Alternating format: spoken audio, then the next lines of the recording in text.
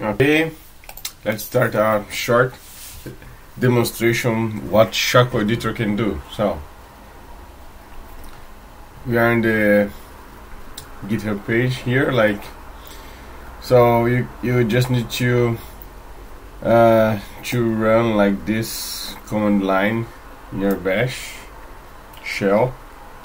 So this is basically like just clone and give the right permissions.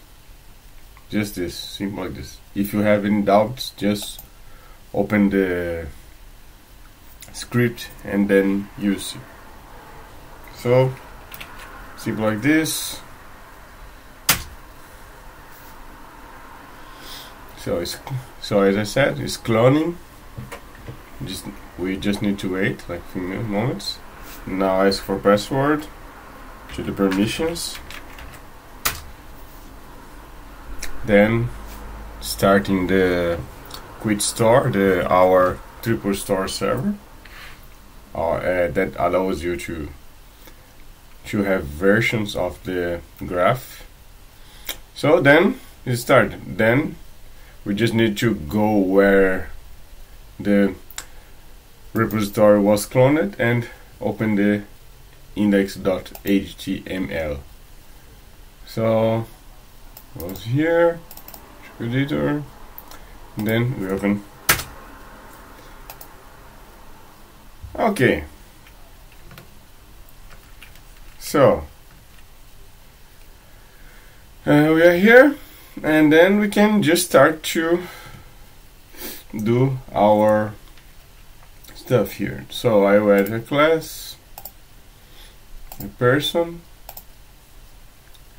Okay, so I have a person here. And this person has, like, for instance, like two properties, like birth date and also death date. Okay, so let's say that this person like works in some place. So and then we add one more class here, like workplace, and then for workplace we add like properties, for instance, like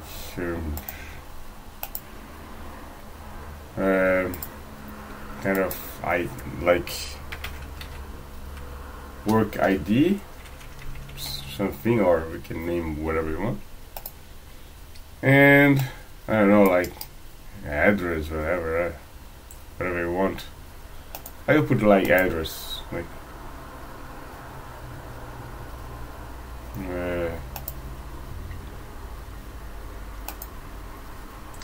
okay.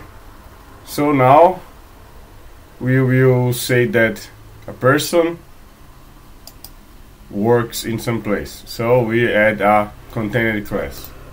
So we choose a class that is workplace, and we choose the property that we want to relate, that is work ID. So then this creates this relation here. So so then we have here like, oh sorry again. So we have here like person contains one ID.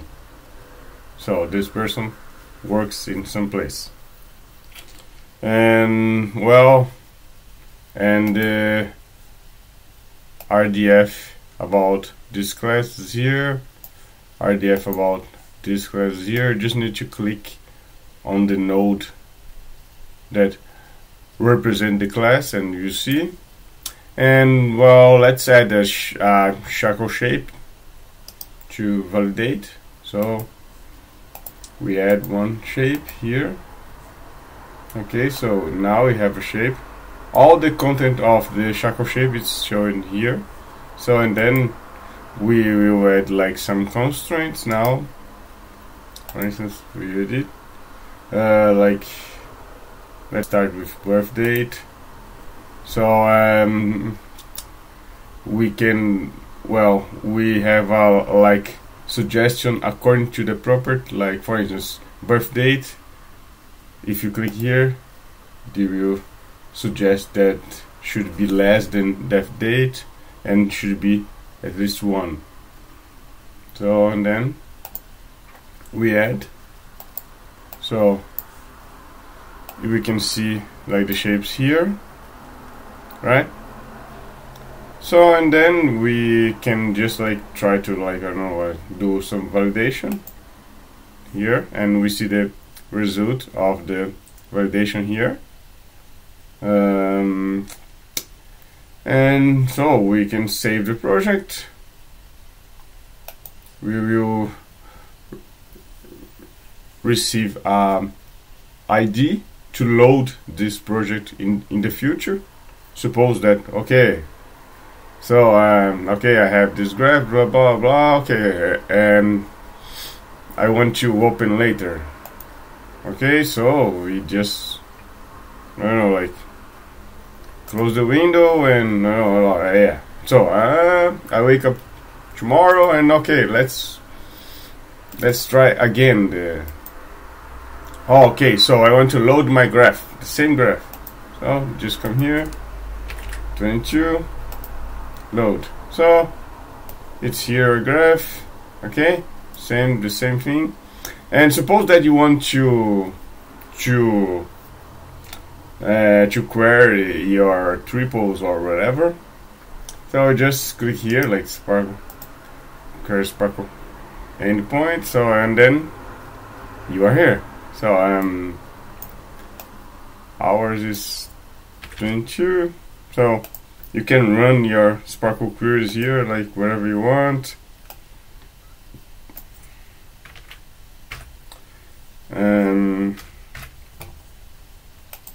So you see the triples here, right?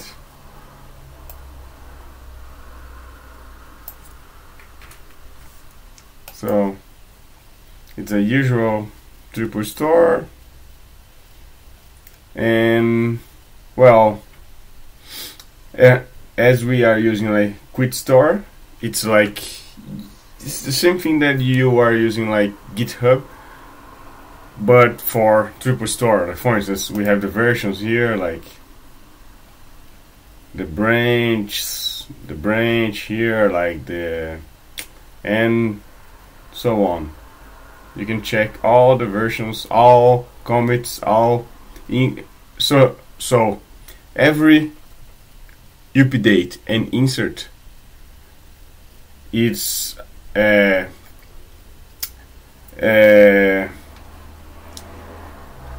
is the same thing that you do a commit, a push.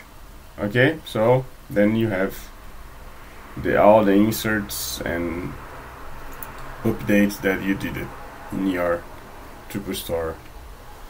And yeah, that's all, my friends. That's all. You have the graph here, and well, whatever. What else I forget to explain? Yeah, that's all. If you want to learn more about SHACL or an RDF, so I think that's it. Let's keep simple. Thank you. Bye bye.